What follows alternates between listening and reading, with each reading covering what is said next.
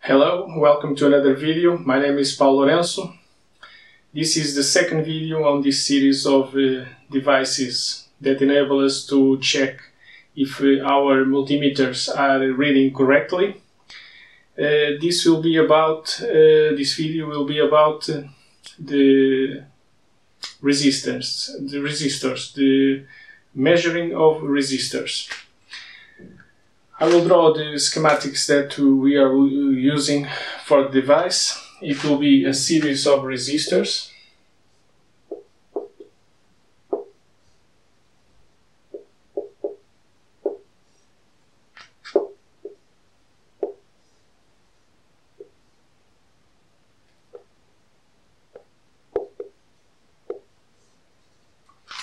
The values will be 100 ohms, 1K, 10K, 100K.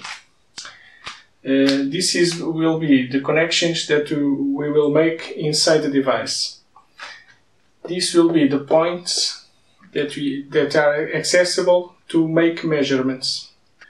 So we can check only one resistor at a time, or we can use the series. We can check 100K, or we can check, if we measure here, 110K, 111K, 111.1K, if we use all the resistors in series. We will use precision resistors. The tolerance will be 0.01%, but I will talk about the details of the tolerance of the resistors and the temperature coefficients later in this video. Now I will show you the building of the device itself, so you can have an idea how it is made, and maybe make one of for yourself based on the one that I will show you. See you in a minute.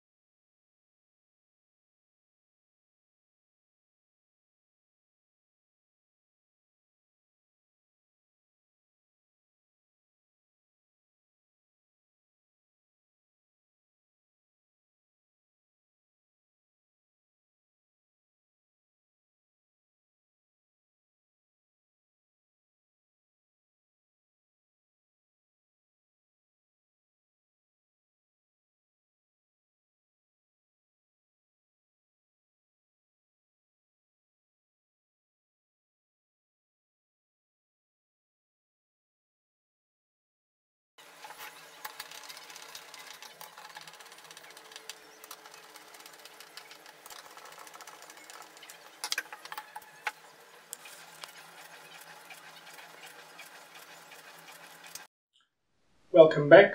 Now that you have seen how this little box is made, we will talk about the resistors that are inside. I have here a table. This is the nominal value of the resistors, and this is the resistors have a tolerance of 0.01%. These values it's the lower range, possible range with minus 0.01%, and these values are plus 0.01%. As you can see, the difference between the nominal value and the value that the range in which the resistor can be, it's very small. So when we buy the resistor of 100 ohms, this means that it has to be between 99.99 ohms and 100.01 ohms. It's a very narrow range. As you can see in a 100k resistor, the difference, the maximum difference, it's minus 10 ohms or plus 10 ohms. And these are the extremes.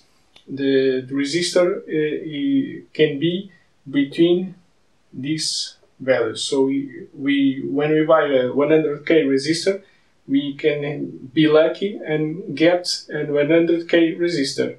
But we don't know. We only know that it is between this value and this value.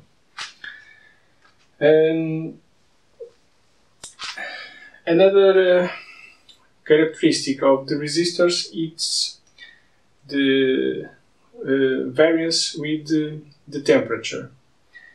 These resistors are very stable with temperature. I will show you the values that they can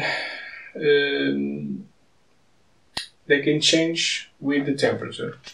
With a delta T of 10 degrees Celsius, that is the nominal value, it's measured at 25 degrees. So a delta T of 10 degrees means that we can be measuring this at 35 or at 15 degrees. And for this resistor, that means a difference of plus or minus, minus in the case of 15 degrees, a plus in the case of 35 degrees. 0.002 ohms for 1K, plus or minus 0.01 ohms, 10K, plus or minus 0.1 ohms, and for the 100k resistor, plus or minus 1 ohm. As you can see, even with a 10 degree change in temperature, the 100k resistor will only change 1 ohm in one or the other direction as the temperature changes. So, what does this mean? This means that, for an example, the 100 ohms resistor, let's imagine the worst case scenario. We bought the resistor and it is on the far extreme possible of the tolerance. That means this value, like this. And let's say that we are measuring at 35 degrees. So we have to add this value here. So these two, it's here. So it's a digit below the tolerance. It doesn't matter for the use that we are given to this little box, the differences because of the temperature. Now, what does this mean when we are using a multimeter to measure the resistance? Let's imagine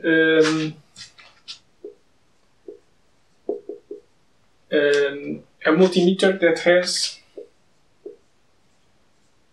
3200 counts. What does it show up in the display of the multimeter? If we measure, let's say, this resistor, in here, in this digit, there cannot be a 9. The maximum is a 3. So, in the display, it will show up like this. Only these 3 digits will show. Here will be a 0. So, the measure will be between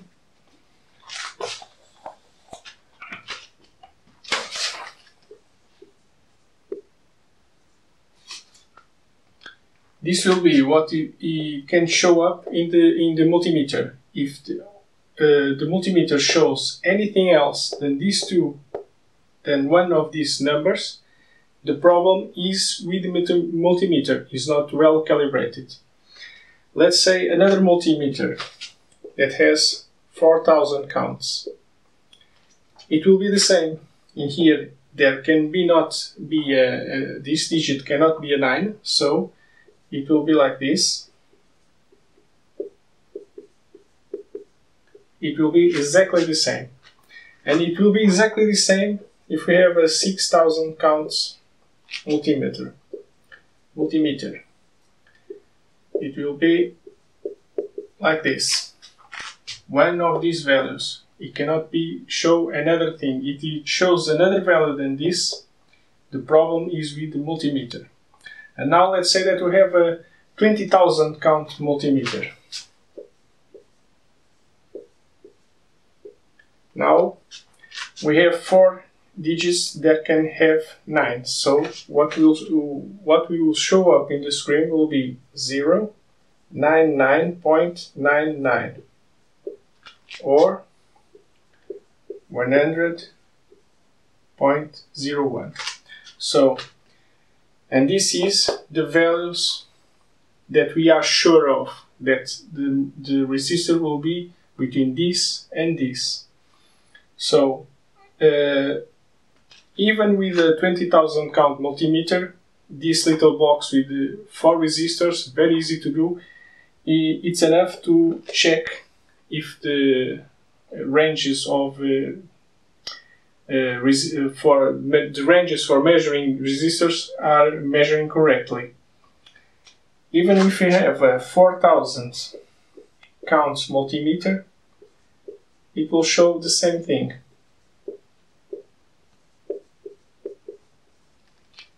Because here cannot be a 9, so we will have this on the display.